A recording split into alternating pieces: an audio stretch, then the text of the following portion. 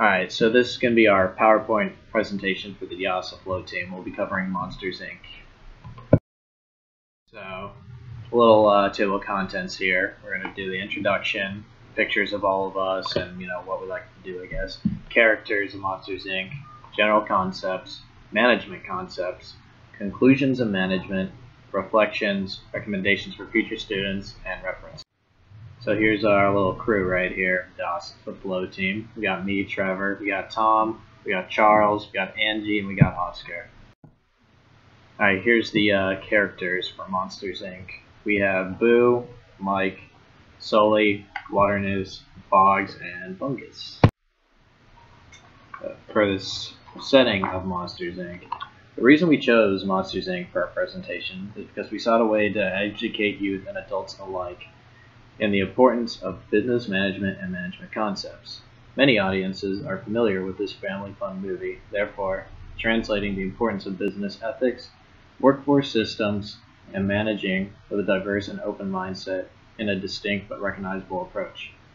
This project discusses the cause and effects of actions on a business and offers solutions and ideas while explaining the applicable management concepts found during this course.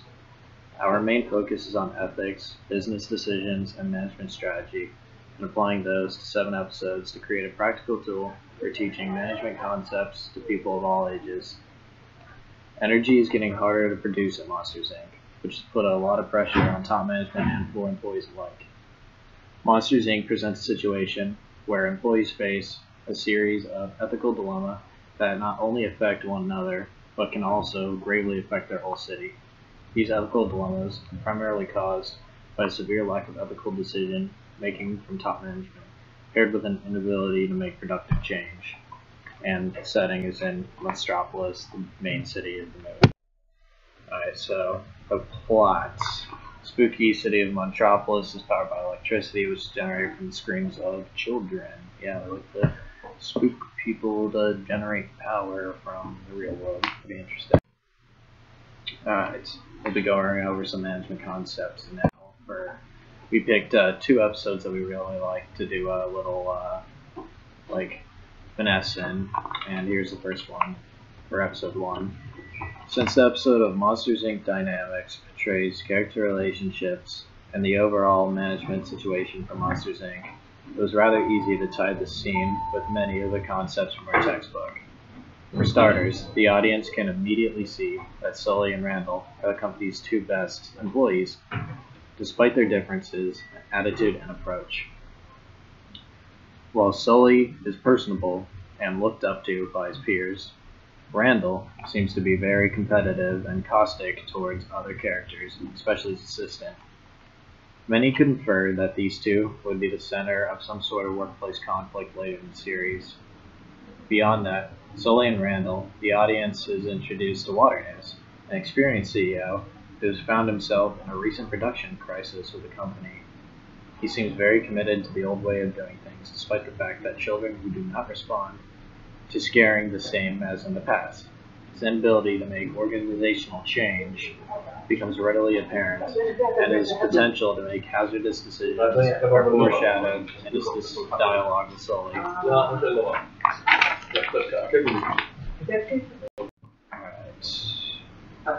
For our next episode right here, we're going to highlight our episode 7, Winds of Change. While much of the Monsters, Inc. series is centered on a complex ethical dilemma which involves each of the characters, this episode settles this dilemma and produces positive organizational change unknown to the audience in the beginning of the series. Waternoose has been secretly plotting with Randall to kidnap children in order to make up for their company's inability to produce scare-based electricity. While there were many routes Waternoose could have taken in order to produce electricity, he chose to act unethically rather than use his conceptual skills as manager. In episode 7, Waternoose is arrested by the authorities for his actions, and Sully is put back in charge of Monsters, Inc. as the new CEO. Sully brings innovation to Monsters, Inc. by making children laugh in order to produce electricity. As it turns out, glass-based electricity is much more efficient and easier to produce than scare-based electricity. While this not only helps the company save money, it also increases the efficiency of job training and overall quality of workplace morale. With Sully at the helm, Monsters, Inc. effectively redefines goals, leadership, planning, and decision-making processes. Here's our reflections, conclusions, and recommendations. So here's all reflections from everybody and tips they have for future people who might want to take management. Alright, for Tom's recommendations, he recommends that you place emphasis on foundations in management. Managing change requires planning, organizing, directing, and controlling. A building without a stable base will collapse. Pay attention to these steps. Without them, life will be a constant game of catch-up.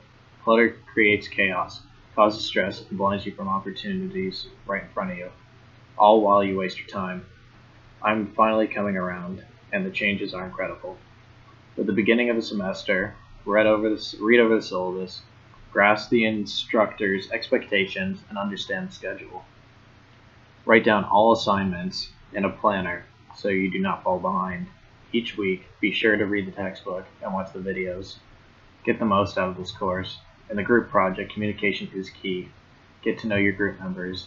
Be able to understand each member's strengths and weaknesses. Strategically, you can accomplish goals easier.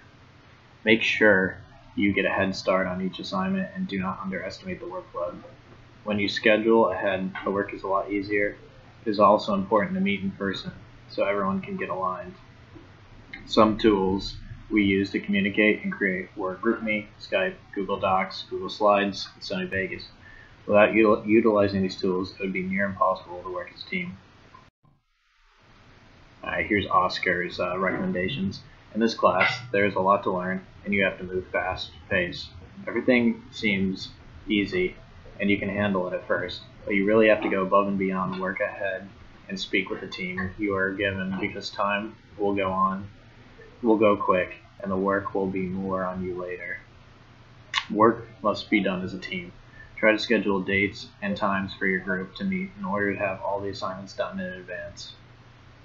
Make sure you communicate with your team on a daily basis. By writing logs and milestones, make sure you read the book and understand the chapter before you write it, because it will be easier and words will fly since you will understand the concepts. Make it fun when doing the design challenges. Don't do them for a grade. Your grade will be on how much effort you put in. Here's my recommendations for this. Alright, so my recommendations for future students would be take this class for success would be if the group does not communicate well enough, then all aspects of the project will become confused. With no common goal, you will resort to doing your part individually. And when everyone submits their ideas, it will look unorganized and sloppy. We kind of had that problem early on where people, we would just assign people stuff and we never really talked about the vision of what we wanted to do exactly. So everybody did their own work and their own ideas and nobody could agree on anything. We eventually started ironing that out with just clear communication on what we need to see and what needs to be done with it. Another tip would be to get creative. Professors like it when students put in extra effort in their projects, and you will be rewarded with good grades if you apply yourself. Alright, here's Angie's recommendations. Her recommendations would be to buy a calendar book and title it whatever comes to mind and just write out your schedule. Just visit the syllabus and view the additional pages posted and write it down. Once you get an understanding of the expectations, get to know your group. Last, read the textbook. These are the only real things that get a hold on your assignments and understand the course. I've always done mini assignments each day to help spread the amount of work around since I work often, and I just cross it off in a calendar book. Then, by familiarizing yourself with the group dynamic, like finding a means to all communicate at once on certain days, is really about good relationship skills and learning to compromise situations. It is also about relating the knowledge in the textbook and from Dacio's lessons back to real-world situations. Finally, for those skeptics of the creativity demanded in this class, you'll hopefully learn that it allows you to practice an open but strategic mindset working with differences with new perceptions. Charles's perspective. While I have had online classes in the past which require online and physical collaboration, this class took me well outside my comfort zone. Given that this project runs the entire course of the semester and requires constant collaboration with the same group, there are multiple challenges and hurdles to overcome in order to produce effective work in a timely manner. One of these challenges is the fact that I attend USF to Tampa and do not have reliable means of transportation. This required me to take a more active role in digital communications, an aspect which I began to work on with time. While I was able to meet with my group physically towards the end, I certainly believe I could have made a better attempt to engage my group mates in order to produce better work for the project. My advice for future students taking this course: plan early, work often, and do not let simple obstacles be your undoing. Here's our conclusions for management. Tom, management is essential to sustainable, healthy life. This course helped me manage change in my life and business. Progressively, I'm working smarter, not harder. Through planning and directing my course, management results in lots of time. Nothing is more valuable than time. This course has taught our group concepts like working ethically and with morality in the workplace, and the skills managers need to be influential role models. These skills, such as conceptual, interpersonal, can form business, and encourage a culture where the business profits. Oscars. This class has taught me more about what it means to manage a business. One of the key skills you need to learn to manage is time. That would be very important in any business across the globe. Also, this has taught me